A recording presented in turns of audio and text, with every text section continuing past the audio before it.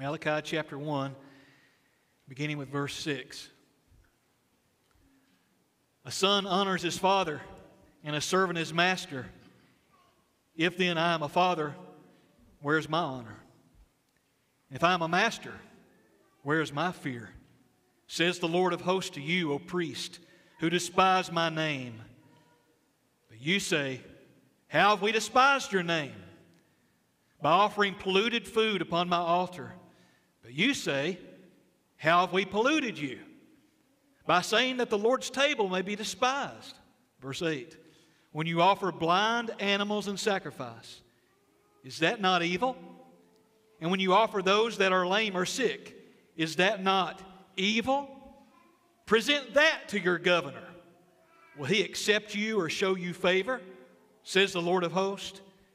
And now, entreat the favor of God, that he may be gracious to us. With such a gift from your hand, will he show favor to any of you, says the Lord of hosts. Oh, that there were one among you who would shut the doors, that you might not kindle fire on my altar in vain.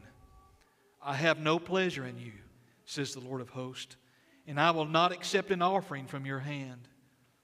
From the rising of the sun to its setting, my name will be great among the nations, and in every place incense will be offered to my name, and a pure offering, for my name will be great among the nations, says the Lord of hosts. Verse 12, but you profane it when you say that the Lord's table is polluted, and its fruit, that is, its food, may be despised. But you say, what a weariness this is! And you snort at it, says the Lord of hosts. You bring what's been taken by violence or is lame or sick, and this you bring as your offering. Shall I accept that from your hand, says the Lord? Verse 14, cursed be the cheat who has a male in his flock and vows it, and yet sacrifices to the Lord what is blemished. For I am a great king, says the Lord of hosts, and my name will be feared among the nations. And then look at chapter 2, beginning with verse 1. And now, O priest, this command is for you. If you will not listen, if you will not take it to heart to give honor to my name, says the Lord of hosts, then I will send the curse upon you, and I will curse your blessings. Indeed, I've already cursed them, because you do not lay it to heart. Verse 3, behold, I will rebuke your offspring and spread dung on your faces, the dung of your offerings, and you shall be taken away with it. So you shall know that I have sent this command to you, that my covenant with Levi may stand, says the Lord of hosts. My covenant with him was one of life and peace, and I gave to him. It was a covenant of fear, and he feared me. He stood in awe of my name. True instruction was found in his mouth, and no wrong was found on his lips. He walked with me in peace and uprightness, and he turned many from iniquity. Verse 7, for the lips of a priest should guard knowledge, and people should seek instruction from his mouth. For he is the messenger of the Lord of hosts. Verse 8, but you have turned aside from the way. You've caused many to stumble by your instruction. You've corrupted the covenant of Levi, says the Lord of hosts. And so I make you despised and abased before all the people, inasmuch as you do not keep my ways, but show partiality in your instruction. Let's pray.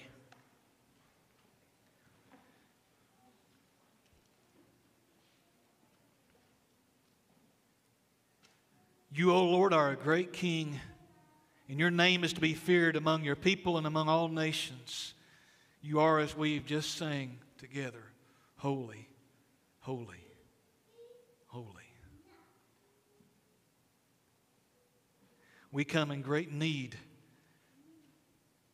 that the God that made us, you, O God, would speak to us into our very hearts, not just our ears, but into our hearts. That we might see that you truly are set apart, and that you truly are the one true God,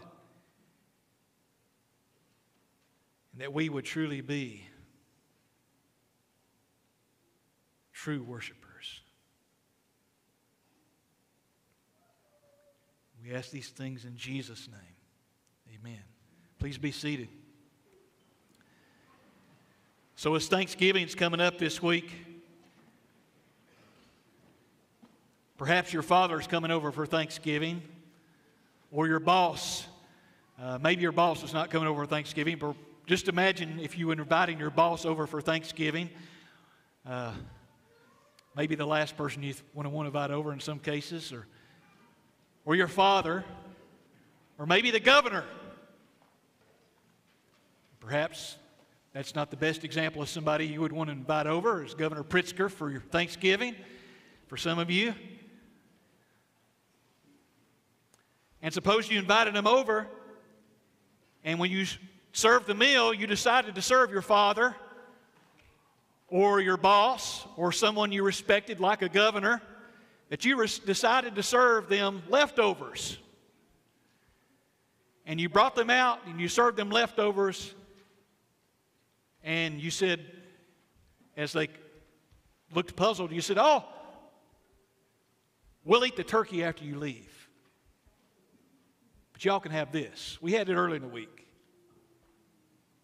Glad you're here. We think a lot of you. So here, have the leftovers. We'll eat the turkey after you leave." In the objection by the father, who should be honored, and by this governor, who should be feared or respected, or this boss, the objection could be, you're giving me the leftovers and keeping the best for yourself. You don't seem to think very much of me.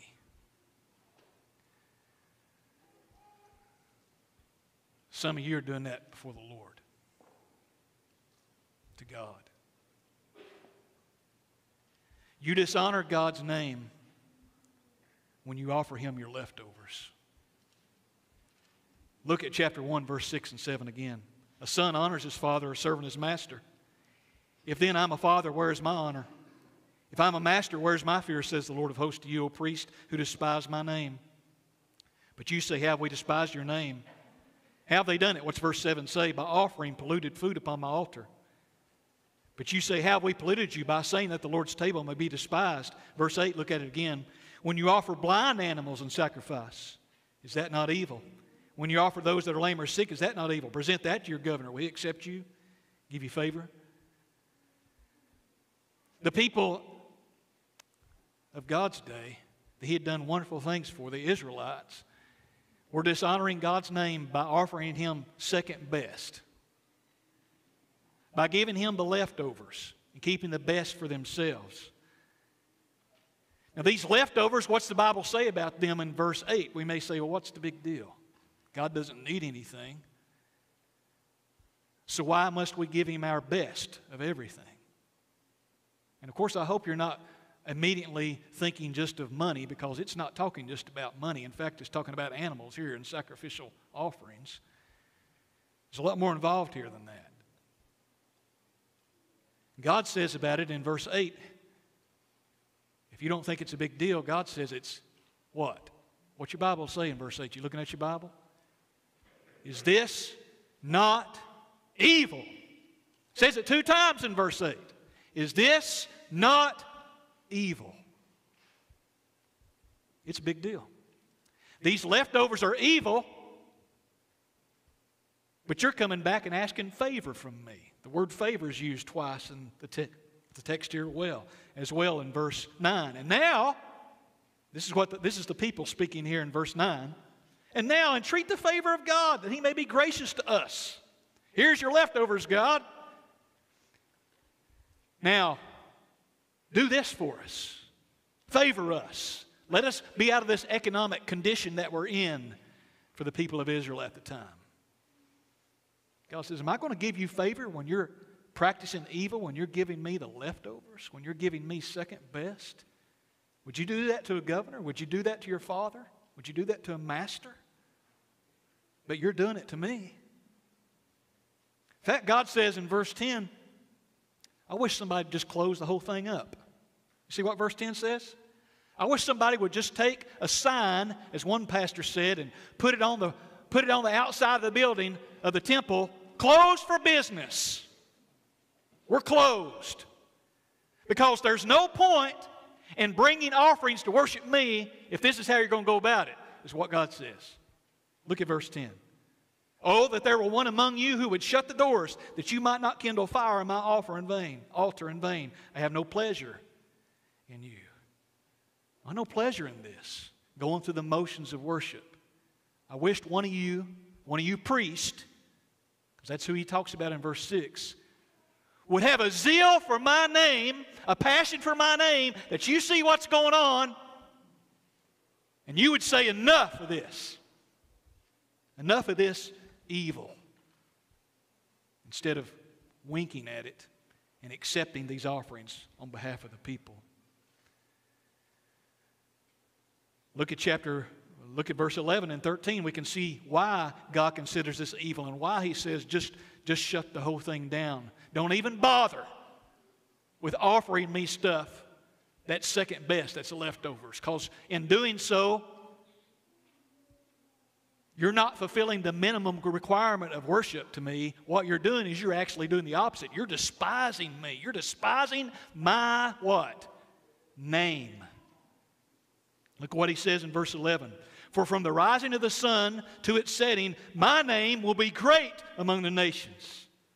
Over and over in verses 11, all the way through verse 14, even into chapter 2, God's name is referenced, even prior to those verses, 8 times in this passage of Scripture, if my memory serves correctly.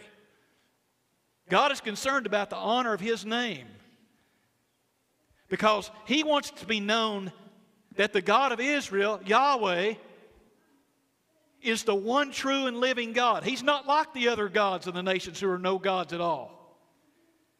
And these are the people that have been called by his name, the Lord's people.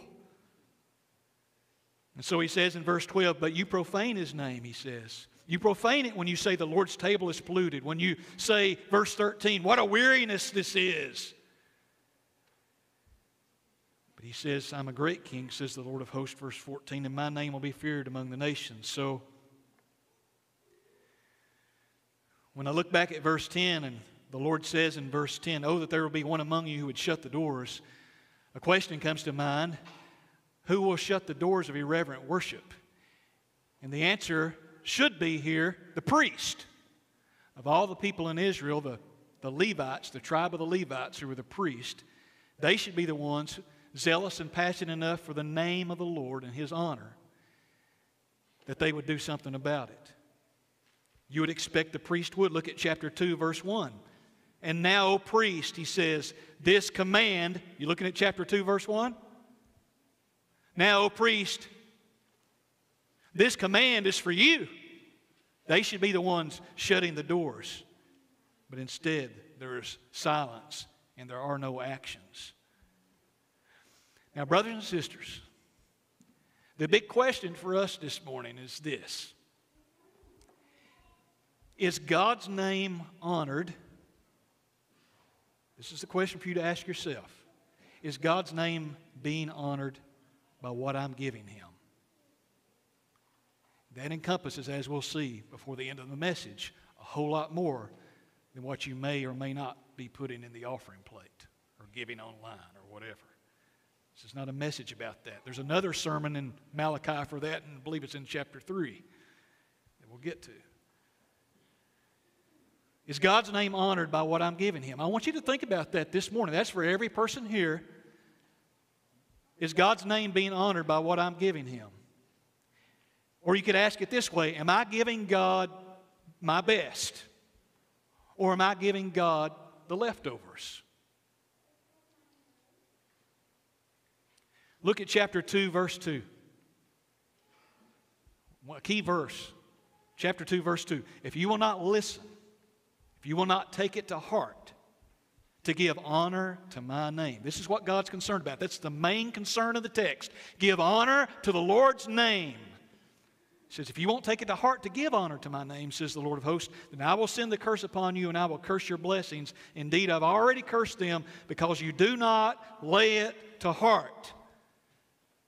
So there's the corrective here for the priest and for the people to follow who are engaging in leftover worship, second-class offerings. The corrective here is to take what God says in this text, take it to heart. So as we ask ourselves this question this morning, as believers, the Bible tells us in Acts chapter 15, at the Jerusalem conference, that God had called out among the Gentiles a people for His name. So that Israelites who are believers, true Israelites, not just by flesh, but by faith in Jesus, and Gentiles who have faith in Jesus, they are the people who are called by His name. Oh, church, if we have placed our faith and trust in Jesus, we are the people, amen? We are the people called by the name of the Lord. We're Jesus' people. We belong to Him. We bear His name. Our baptism reminds us of that as we follow Him in believers' baptism. And so as we ask ourselves this question, is what I'm offering to the Lord my best? Or am I giving Him leftovers right now? Am I actually despising the Lord by what I'm offering Him? Is the way I'm giving actually showing that I don't really think much of Him? What are you communicating about who God is in relation to what you offer Him? What's it communicate about God? And the Lord says here, take it to heart what I'm saying.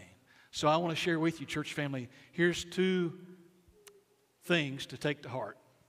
And I'm just going to give you 2 words and then elaborate on them. Two motivations to take to heart. One of them, number 1, is curse. The word curse. And secondly, the second word we'll speak about from the Scripture here is the word covenant. These are 2 motivations. God speaks to the Levitical priest here, but also to the people, so that they won't give leftovers to God, but they will offer their best to consider the curse and consider the covenant. We were at my son's basketball game yesterday, and they were playing all kinds of a plethora of diversity of music between, I say innings or quarters or timeouts. Getting on my nerves, but one of the time they played the Burger King song. You know the Burger King song? At BK, have it your... And then what did they say? You rule. Now, I confess to you this morning, for a long time, I thought it said you drool. Because I'm thinking Burger King, Whopper, I'm drooling here, right? You drool. But actually, it's an appeal to the customer that, hey, you have it your way. It's always been Burger King's slogan. And this is not me hating on Burger King, all right? My point is here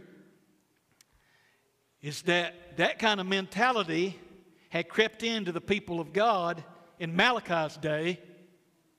And that kind of approach has also infiltrated our own day. At FBC, have it your way. You rule. Now, that's not how we want to be as a church. That's not how you want to be as a family, right? But it can subtly creep in that our offerings become giving what we feel is wise in our own eyes. Whether that be what's in the offering plate, whether that be how we serve in this capacity within the church, or how we serve and honor the Lord's name as His offering outside the church.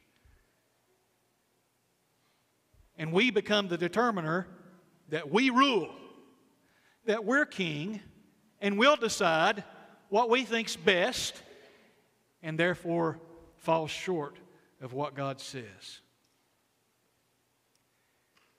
Why is there a curse? And who is king? Look at chapter 1, verse 14. Cursed be the cheat, who is male in his flock and vows it and yet sacrifices to the Lord what is blemished. So first of all, the issue going on there is you got somebody that says, I vow, I'm committed, I'm going to make this vow, and I'm going to commit this offering to the Lord. Then they change their mind. Kind of reminds you of Ananias and Sapphira in the book of Acts, who committed to sell some land and give it to the Lord. Then they, got sat on the couch later, and one of them said to the other, honey, I think we could keep some of that back so we can get us that swimming pool, in-ground swimming pool we've been wanting.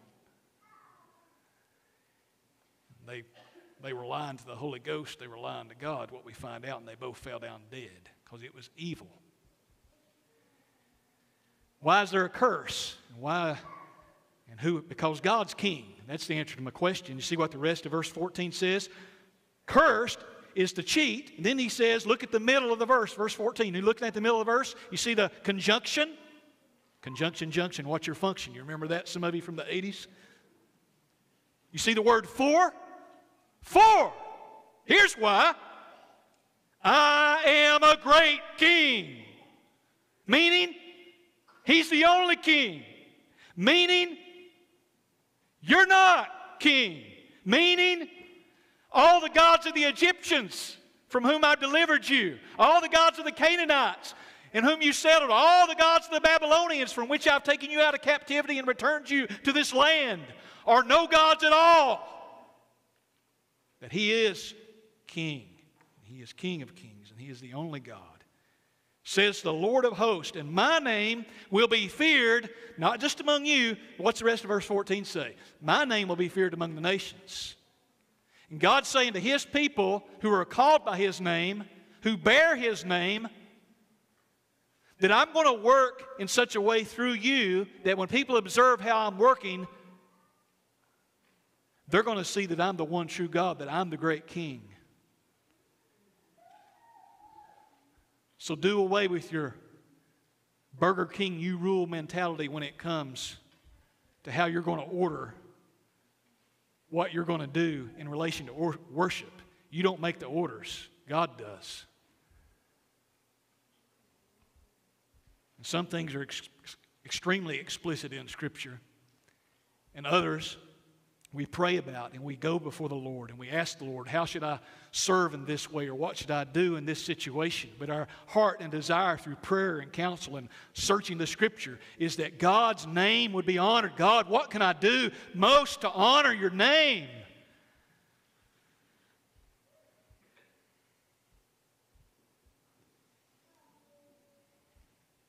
So I'll ask you this question.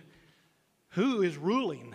As we think about God, the great King, who is ruling right now? How you're living and worshiping and making decisions. Who rules in your life? Is it God and His Word? Or is it you? Someone said to go ahead and worship second best and do what's right in your own eyes and kind of be flippant about your worship before the Lord and your offering to the Lord. It's like writing an invitation to God. Writing an invitation to God and saying, Dear God, you are cordially invited to send your wrath upon me. Every time we engage in giving God leftovers or giving Him second best, it's like asking God, just go ahead and pour your wrath on me. That's what was happening here. They were inviting God's wrath, His curse. And I know we don't, in our culture, people are dismissive of the word curse nowadays. It's something in fantasy movies and books, and or we think of curse words that are used. But I want you to understand something. The word curse is something we sang about this morning, how Christ has removed us from a curse. But that curse is something placed upon humanity ever since the Garden of Eden. And outside a relationship with Jesus Christ, you're under a curse.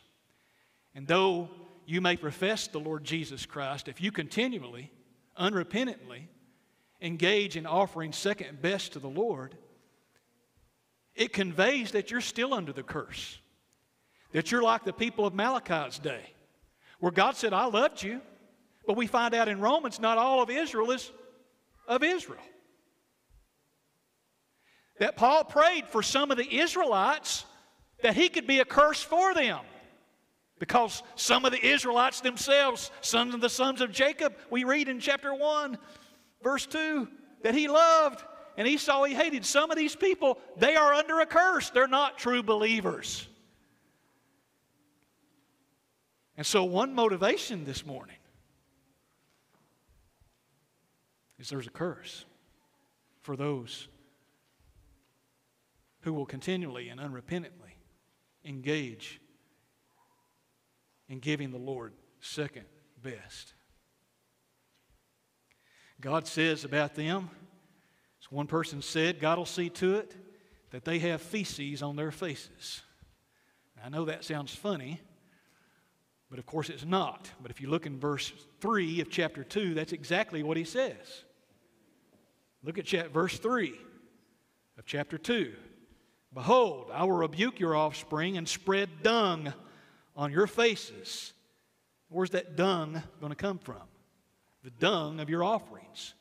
You're going to bring me a blind sheep. You're going to bring me a calf with a blemish on it, or a leg that's limp and lame.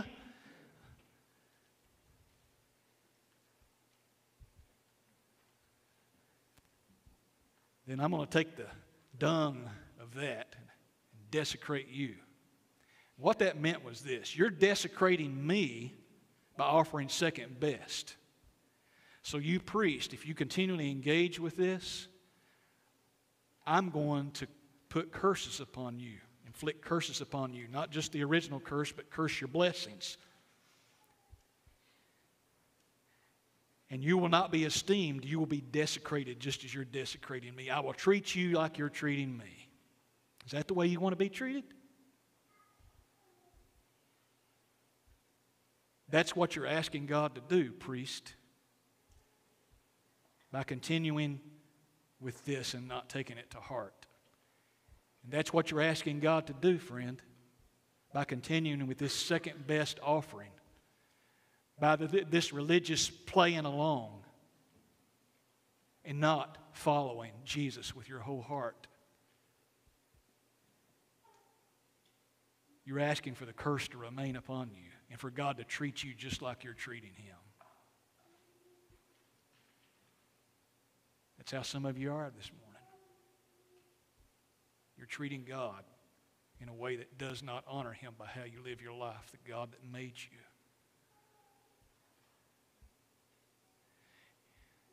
Continually.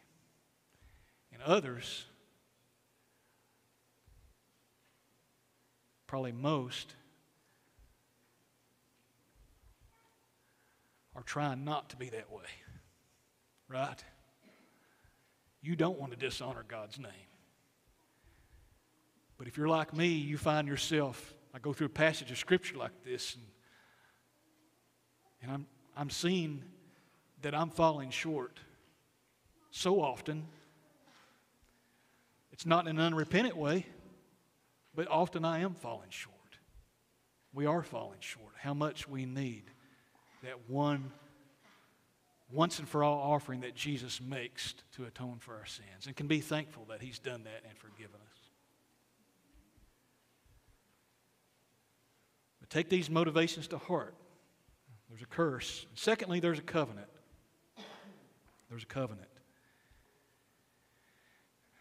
My boys went with me to father and son camp here a few weeks ago, and while we were there, my oldest son, Josiah, I forgot why you were saying it, son, when we were talking about something, and he said, "Do you remember when we were kids? You know, like, yeah, I still kind of consider you to be kids, but, you know, we were little.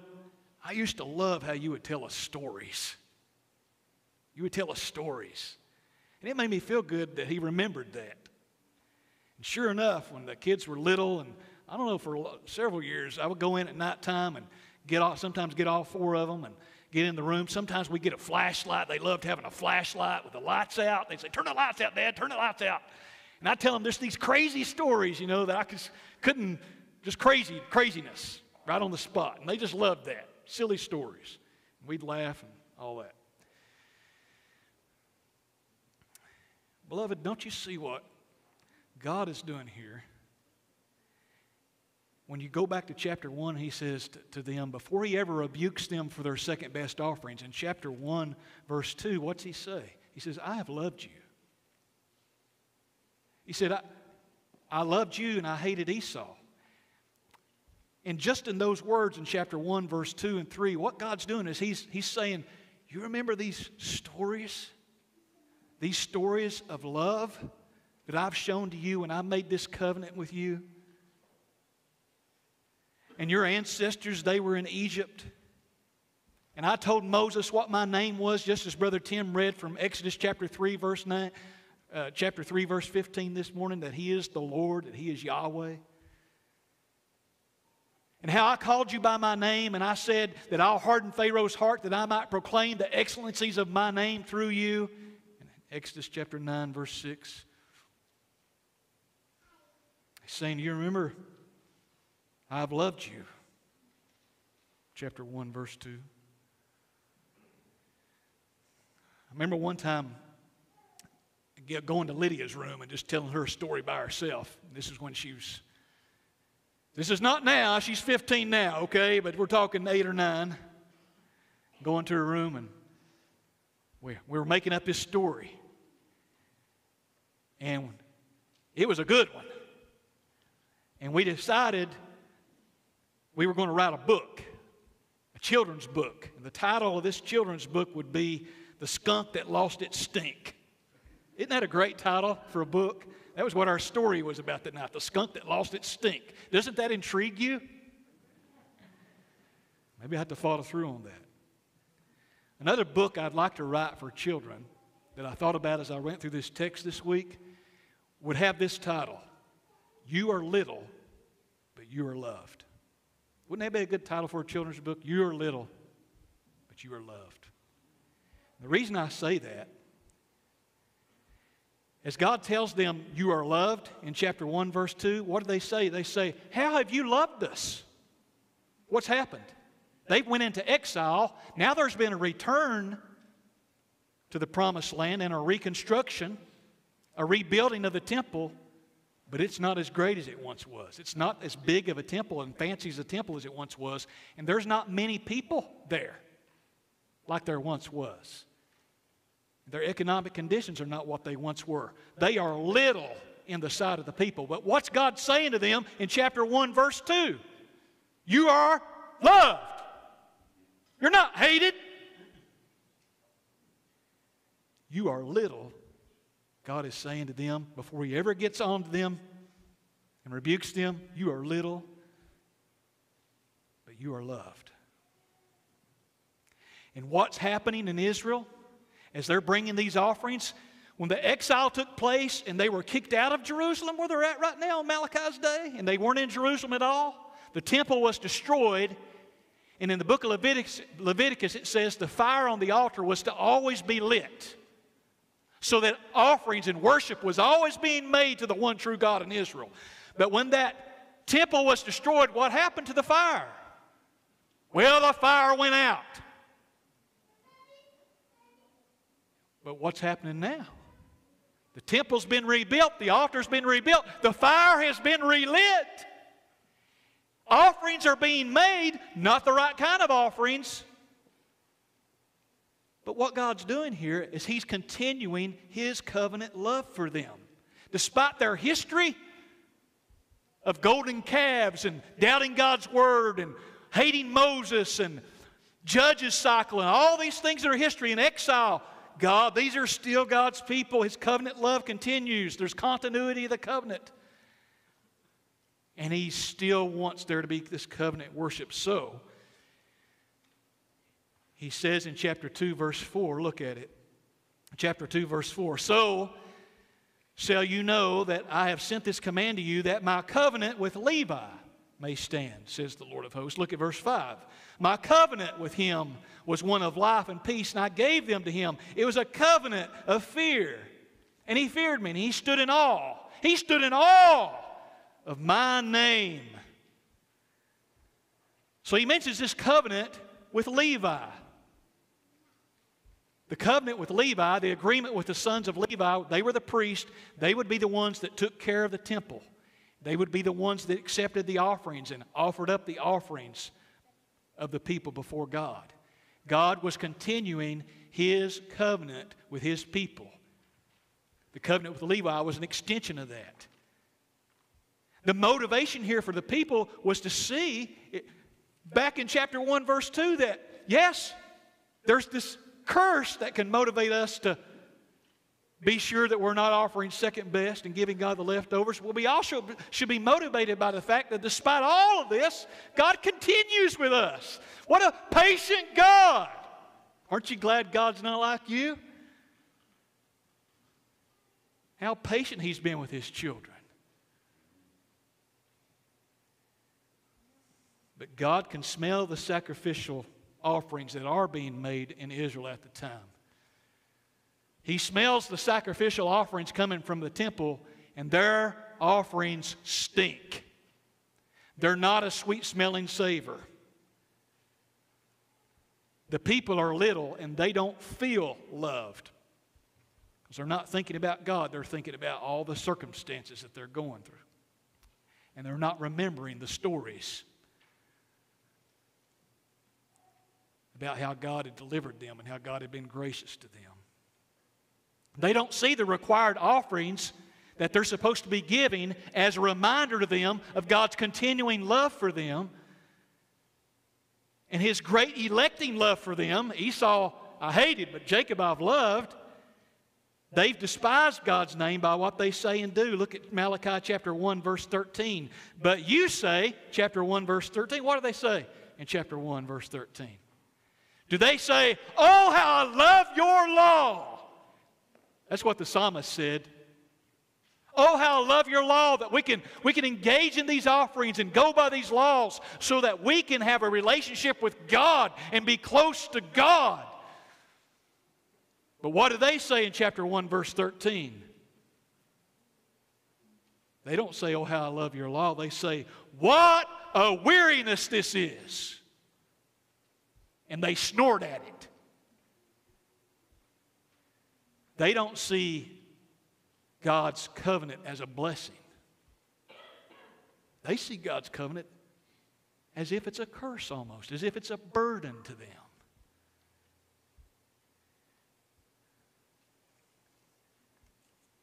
Some of you are familiar with the news headlines this week. I've probably been in the headlines for a while. I don't keep up with everything about Laken Riley. Some of you know who this is.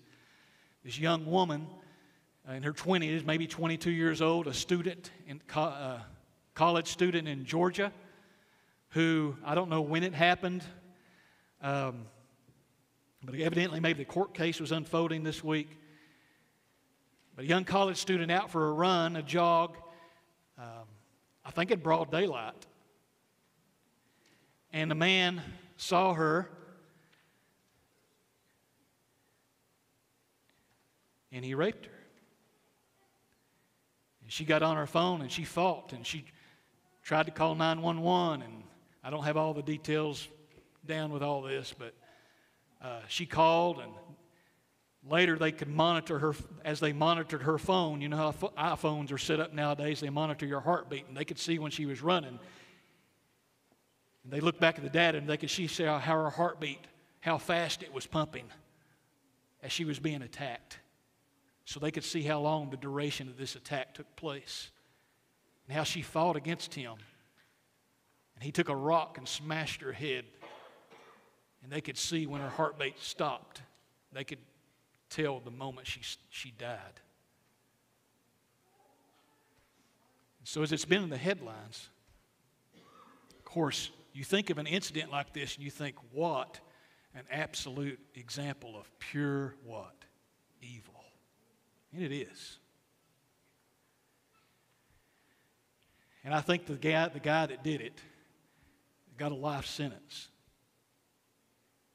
My first gut reaction to that doesn't seem right. He shouldn't be breathing. That seems to be just, based on what I know. We want justice on such evil, don't we?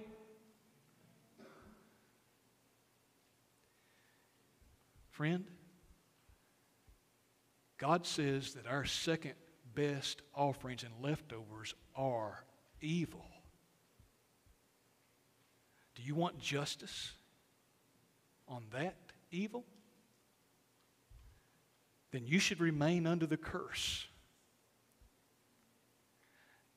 But we sang about it this morning. Christ became a curse for us. Christ bore in himself, Jesus Christ bore the curse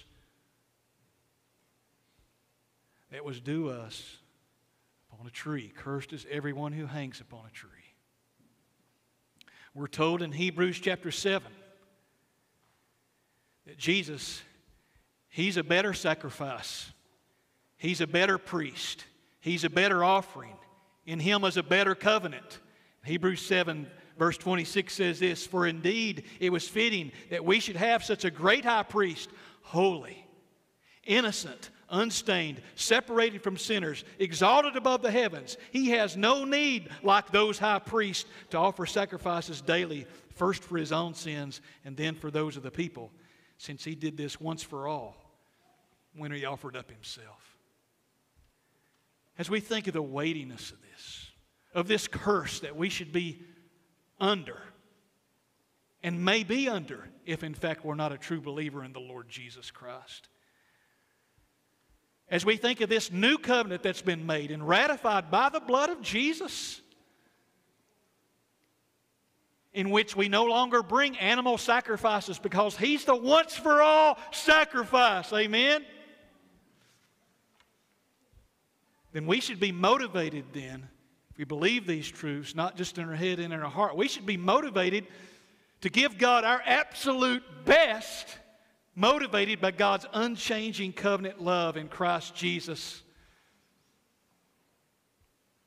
As Paul talks about in Romans chapter 8, that nothing is able to separate us from the love of God in Christ Jesus. Things present, yet things to come, height, depth, or any other creature, any other thing in all creation can separate us from the love of God in Christ Jesus. Oh, with what love!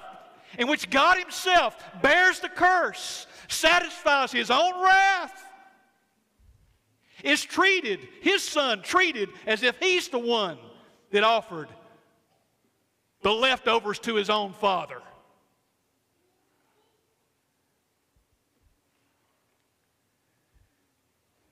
So that his wrath could be satisfied against us. And we could be called his children.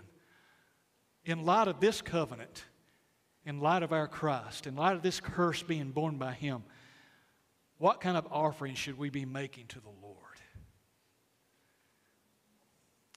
So here's the application to flesh out before we go. What does God want from me? What does God want from me? Such messages can sometimes feel overwhelming. My one-word answer for that would be everything. I want your life. Chapter 2, verse 7 says this, "The lips of the priest should guard knowledge, and the people should seek instruction from his mouth."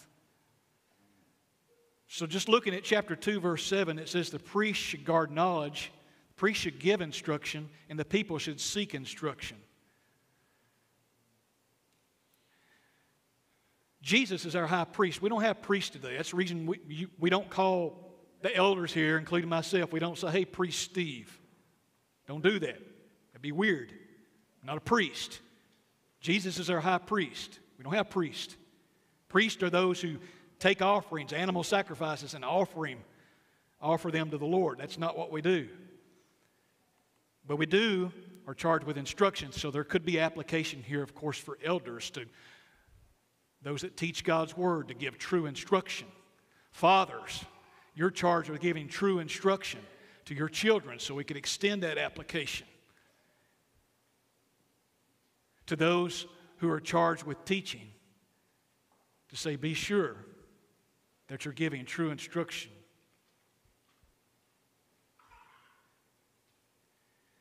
Not impartial instruction. But the people are to seek instruction. Seek instruction, it says in chapter 2, verse 7, right, to be with the intent to obey God's word, to obey that. So what does God want from me? If you're teaching, He wants true instruction. He wants you to lead the people you're leading, teach the people you're leading what true worship is and true offerings are, and not close a blind eye to second best. For the people, we're reminded in 1 Peter chapter 2 that we're like living stones being built to be a holy priesthood. We are a priesthood of believers. Did you understand that? A priesthood of believers making spiritual sacrifices to God through Jesus Christ. And later it says in that same passage, to proclaim the excellencies of Christ. So what He wants from us from 1 Peter as this kingdom of priests, which includes Jews and Gentiles, what He wants from us in this sense is He wants us to proclaim His excellencies, to offer spiritual sacrifices. That's what He wants from us. Hebrews chapter 13 says this, through Him then let us continually offer up a sacrifice of praise to God. That is the fruit of lips that acknowledge His name. Do not neglect to do good and to share what you have, for such sacrifices are pleasing to God. There, what it means to offer God the best, offer Him the praise from your lips, praise in the worship service, praise in the workplace, praise about who God is from your lips, praise before your family. But also it says, do not neglect to do good and share what you have, for such sacrifices are pleasing to God. Loving God and loving others are offerings being made to the Lord. It encompasses a lot. It encompasses everything. Loving God and loving others encompasses everything we do. And Romans chapter 12, verse 1 makes it clear that we'll get to in a few weeks when we get back to the book of Romans. I appeal to you, therefore, brothers, by the mercies of God, you present your bodies as a living sacrifice, holy and acceptable to God, which is your spiritual worship. So what this simply means is, what does God expect from us? He expects that how we live our life, we will be seeking to love Him and love our neighbors as ourselves in every way. There's no sphere of our life that should not be connected to be an offering to the Lord. Nothing. It all should be. And that may feel overwhelming. Thank God for Jesus. He's faithful to forgive us, cleanse us from all unrighteousness. We confess how we fell and how we offer ourselves. I'm thankful to be part of a church family where sometimes I observe or hear about brothers and sisters that I go to church with that are part of our church family who the way you're living, the way you're serving in the church, but the way you're serving outside the church, the way you're living your life is an offering. It's an offering of praise to God, that God's name is being magnified. And others are seeing that. So it means to honor God's name by offering the best in all you do. What does God want from me? Honor God's name by offering your best in all you do. So let me share this with you before I pray. I don't want to embarrass him, but I want to share a story with you about Joseph Griffith back there. Joe, I'm picking on you, okay, buddy? So talk with me later if this is not okay. Sorry to ask permission.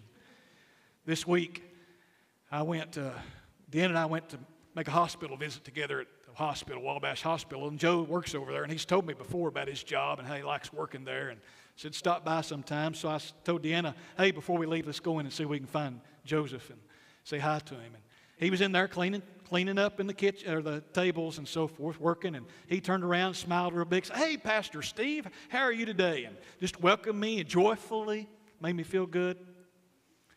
Isn't it good? I want to be that kind of person that when you run into them, you walk away thinking, man, I sure am glad I ran into them today. That's how I felt running into Joe. And Joe, he talked for a minute. He said, Pat, and all these people were kind of watching, you know. He said, Pastor Steve, can I pray for you? All these people sitting there eating lunch. Can I pray for you? And I said, well, sure you can, Joe. Just go right ahead. He said, okay. He just bowed his head, and we bowed our heads. And he began to pray. The sweetest prayer for my wife and I. And he mentioned Jesus' name several times, and he prayed in Jesus' name. Amen, for all to hear it. I hear people talk about God a lot of times, and I'm waiting for it. Are they going to say anything about Jesus? Because what God are we talking about here? So I appreciated that. If Joe had went back to work right after that, and he just said, well, I'm not going to clean that table over there. I can do it themselves. Then all what he did previously about praying in Jesus' name in front of all these people would have been in vain, right? But as I was walking out of the hospital, somebody that was in there, two people that were in there, happened to walk out of the cafeteria at the same time, and they were behind us in the parking lot, and one of them spoke up and said, hey, that Joe, they work at the hospital. They said, yeah, I know his dad, Casey, too. They said, that Joe, he is, or not his dad, his brother, sorry. He said, and his mom works over there.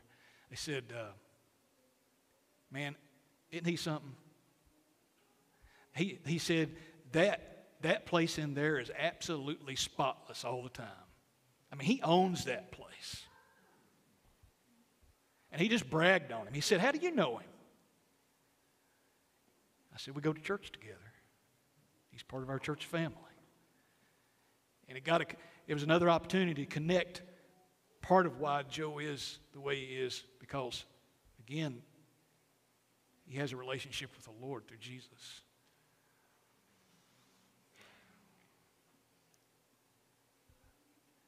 So, I believe that's an example of honoring God's best in all you do. You may not like where you're working at right now, or your situation. You know what? The Israelites did not like their circumstances in Malachi's day. But it was no excuse for second best offerings. You may not like how your marriage is right now. It may stink. Or your work situation, or the class you're taking at school, or your car's not running right, or the kids are really having these issues. All this stuff may really stink for you right now, but you have no right to look at your circumstances and then therefore respond by saying, I'll just offer God some stinky sacrifices. He deserves more than that. He deserves everything. He deserves your best. So, brothers and sisters, may we endeavor to honor God by giving our best. Let's pray. Father, thank you for your word. Thank you, Lord, that what you say to us, like you said through Malachi in his day, is in the context of a God that's continuing to love his people. We thank you, God, that in your divine plan, that those you call your people are all those who repent and trust in Jesus and are therefore called by your name. I ask, Lord, as we consider the weightiness of what that means, that it would penetrate down into the regions of our hearts, the wonder, the weightiness of what it means to be called by your name, adopted into your family, so that we would honor your name in all we do. So, Lord, we pause for a moment before we take part in the Lord's Supper, and we confess that we often dishonor your name, even as those who don't want to and are not doing it habitually. We still do at times dishonor your name by what we offer you. Please forgive us.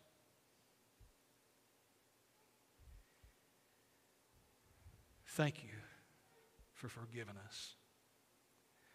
That you're faithful and just to forgive us our sins and cleanse us from all unrighteousness. And oh God, I pray for the one that's habitually and continually right now in how they're living, they are dishonoring your name. God, I pray that you would grant them repentance. Show them that they're under a curse. And show them how much you love them this morning by the fact that they're here hearing this word preached. We ask it in Jesus' name.